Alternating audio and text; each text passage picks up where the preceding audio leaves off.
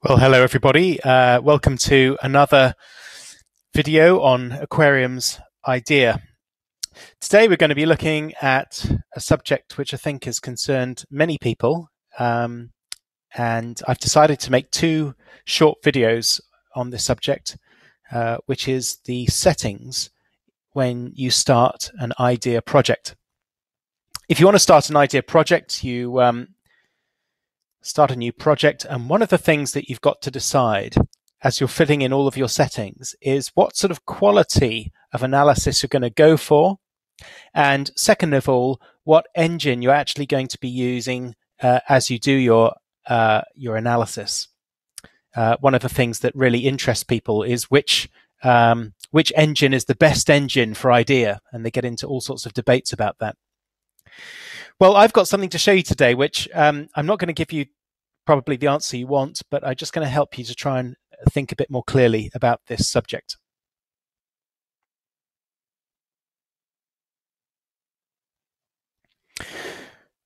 One of the things that you have to take into account when you're searching for your engine, which you hope is going to provide you with the very best analysis, is how high its ELO rating is.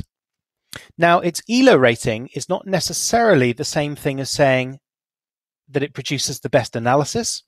For example, you could take two identical engines which produce the same quality of analysis in infinite analysis, but one might have a higher ELO rating than the other because, for example, its ability to manage time in a tournament situation could be superior to the other engine which it's competing against.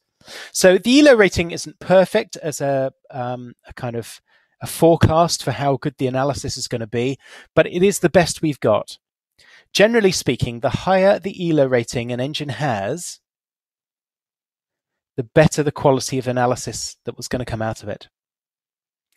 Now, some people say, yeah, but I really like my old program Shredder version 10, or my old program Ribka version 2.3.2a, or whatever it is. Or some people are fans of SmartThink, or I mean, I collect old chess engines from the 1990s, M-Chess and Chess Genius and all those things. How far back do you go, and do those old programs have any use at all? I want to argue two things today. I might have to sort of finish this off in another video, but I want to argue two things. Number one, the old programs definitely do have a place, and the weaker engines definitely do have a place. But the second thing I want to argue is that place is not in IDeA, and I'll try and justify what I'm saying. Take a look at this. This is a ratings list. And on here, you can see a program like Komodo's got a grade of 3142. Now, I happen to be a customer of and a fan of Deep Junior. Deep Junior is quite an interesting speculative engine. But if you go down the ratings list, you'll see that running on a single core, and remember, that's what we're talking about in IDeA, always running on a single core. Deep Junior has a much lower grade of 2758. The difference between the two engines is 3142 minus 2758, 384 ELO points. Now, if I told you that for every doubling of time, a chess engine typically gains around about, 60, 65 ELO, somewhere around there, that's going to mean you're going to need to run the weaker engine, Deep Junior, for 6 times longer before it will produce the same quality of analysis as Komodo would produce, Komodo 8. And therefore, the answer to the question is really simple. Which engine should you use for your analysis in IDeA? The answer is the strongest engine. Always go for the strongest. It will save you time.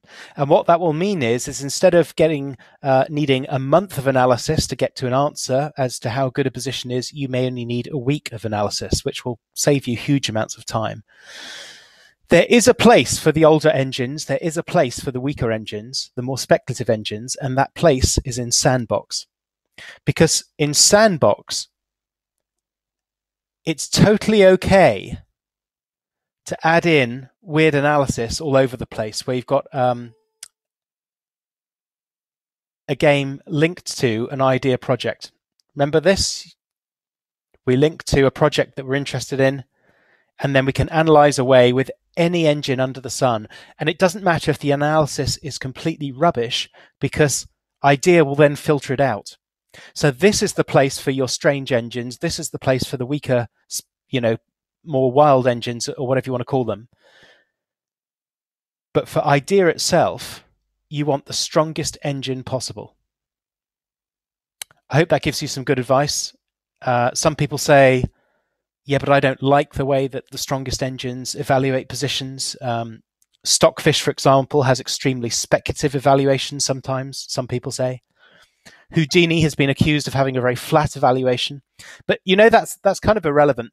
The thing that matters is that you understand what it means when it says it's half a pawn up, for example. As long as you don't think that when Houdini says it's half a pawn up, it means the same as when Stockfish says it's half a pawn up. When Stockfish says it's half a pawn up, it's got an edge. When Houdini says it's got a half pawn advantage, the game's practically over because it's got a more compressed evaluation number system. But that really doesn't matter. The only thing that matters is that you understand what that engine means when it says it's half a pawn up. And providing you're analyzing consistently through the project with the same engine, you'll get good results, whichever one you use. So this is to answer one of your questions. Which is the best engine to do analysis with in IDeA? And the answer is the strongest engine. Thanks for watching.